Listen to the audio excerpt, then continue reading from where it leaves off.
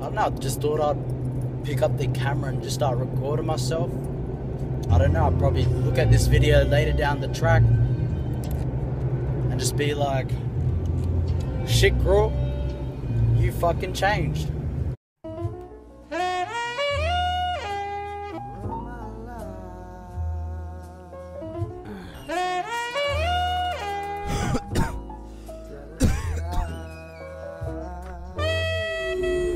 Crawford here, Crawford short, C, Roy, even shorter Nick is the names. How you guys going? Boom, boom. It is Wednesday. I just finished up a bit of my assignment. I haven't finished it completely, but I got most of it done, and just looking at the weather, it's gone real shitty.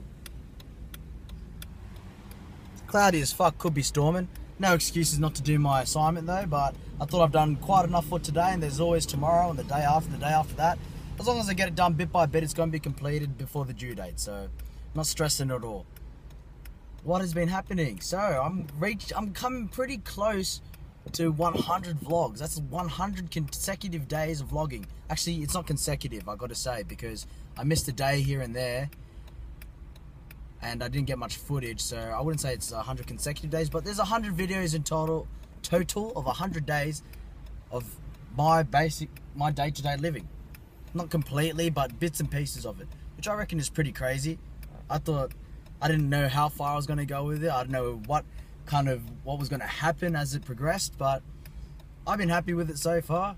I've got a couple of tracks done. It's been motivating me to keep getting my tracks done. It's also a bit of consistency and a bit of commitment that I've kind of like held myself to kind of get these videos out every single day. I always get back at home pretty late, and then around 11 o'clock at night I start editing and don't get to sleep by till about 12, 1 o'clock, which is not too bad. But in the end, like, I'd rather go to sleep than edit my vlogs. So, but in the end, I got to do it. It gets done, and I'm happy with it once it's actually up. I'm like, whoa!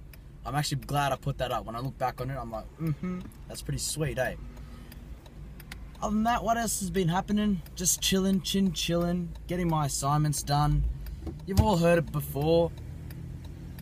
Let's see what the day brings me. See you, bro. See you soon. See you later. So whoop.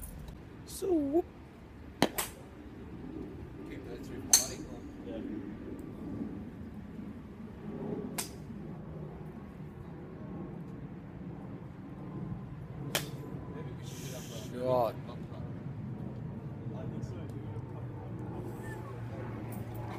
Taking a couple balls at the driving range.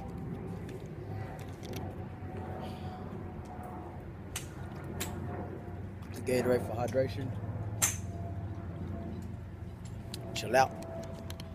During the night, asking myself the questions of life. I want to see the light, but only the sun seems to seep in and come into sight. Feel we're just old in the dead of the night. Creepy cruel, this cold and overcrawl. Asking myself the drugs that make me zero. If it isn't in before, your words are pointless, you're fucking poor. I can't believe you're breaking the law. Even if you had one joint less, I wouldn't support. Bet you're gonna end up with a cheap ass or hot. I was just like you, so judgmental. Never saw the light at the end of the tunnel. I see it now, it isn't very bright. I know I'm getting closer, but the squeeze getting tight. Everyone makes their own journey through the tunnel of life. For a lot, it's dark, cause they don't want to see the light. Blindly they follow, not realizing right. Life with sorrow, not realizing life.